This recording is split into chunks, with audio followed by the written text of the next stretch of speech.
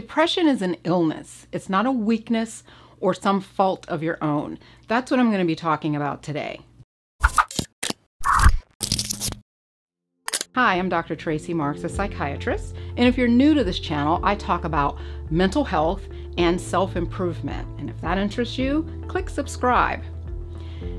It pains me to see people come to my office and start to tell me about their depression symptoms and say that they just feel so weak or they feel like they failed.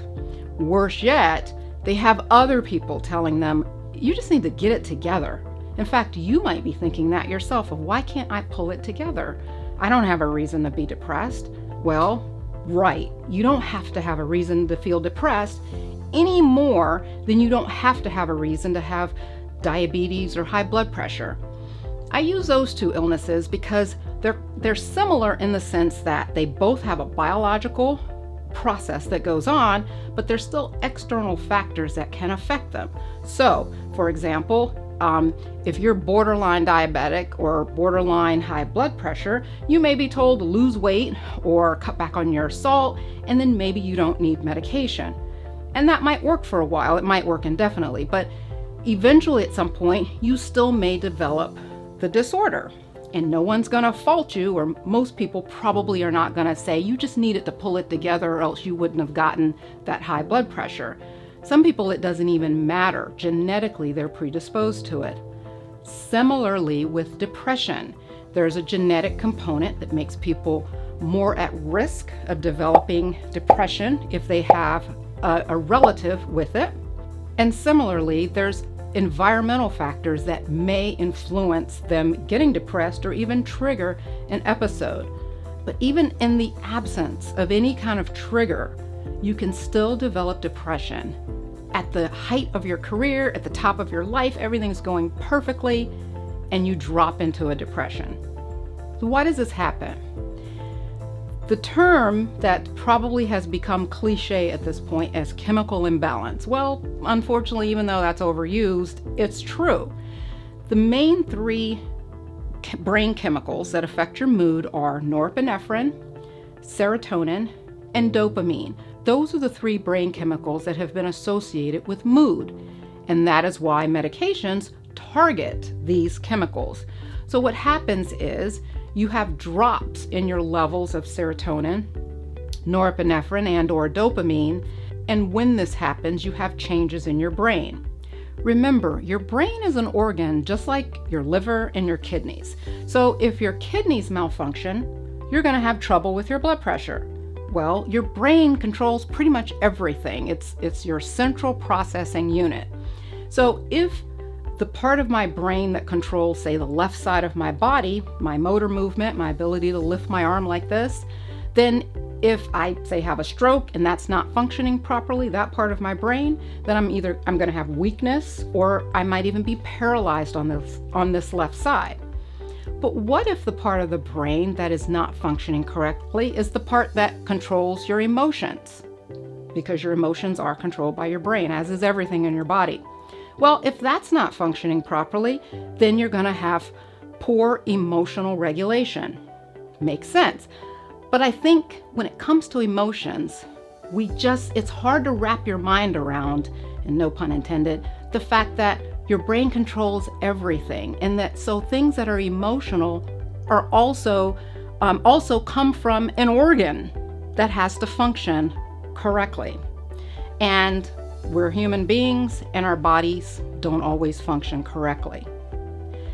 I think where it gets harder to buy in, if you will, to the idea that depression is a medical illness is in how we can have days where, let's just say, you're in a funk, or you feel sad, or something bad happens. You lose your job, or you fail a test and you feel bad for a day or two, and people will say, I'm depressed. And it's hard to separate that or see the difference between that and the actual illness of depression. The last thing I want to talk about is, how long does depression last? Now, it used to be, and I used to say this all the time based on prior editions of our diagnostic manual, that A typical episode was about 9 months.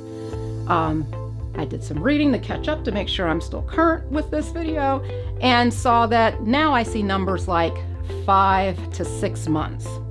Regardless, it's several months. This is not something that just lasts a couple weeks, couple months, and then it's gone.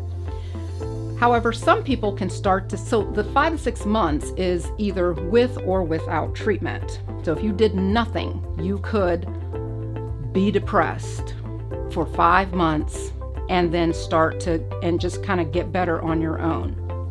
That's not a great idea though, because there's this concept called the kindling effect, kind of like kindling with firewood, where the more depressive episodes that your brain experiences with no resolution, the more likely you are to have future episodes and episodes that are worse.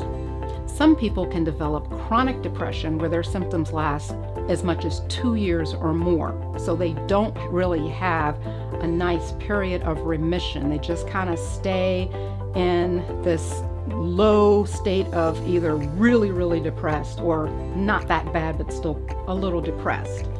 If you get depressed, will it come back? Well, the answer is probably. So the newer literature says that once someone recovers from a depressive episode, you have a 50% chance of having another one within a year. And then you have an 85% chance of having another one at some point in your life. It could be 5 years from now, it could be 20 years from now. Of course, the longer you go without, the greater or the less likely that you'll have another episode. But there are some people who maybe every year or every couple of years can just keep having episodes. So the moral of that story is that it is a recurring illness. It's not something that gets cured per se. You could be in the minority of people who have an episode and it never comes back ever again, and wonderful if that's your case. If it's not, you're in the majority of people, and there are millions of people who have depression and you just don't know it because they don't want to talk about it. That's a whole nother video. At any rate, it is a recurring illness and it can be treated. And in fact, it's better for it to be treated properly because of the kindling effect and the greater chance of having episodes if you go untreated for long periods of time. Next time, I'm going to talk about the symptoms of depression. How can you tell if you're depressed? Yes, we have a list, but sometimes they don't always look exactly like that list. In fact, depression isn't always sadness. Sometimes it's anger. So stay tuned, and thanks for watching.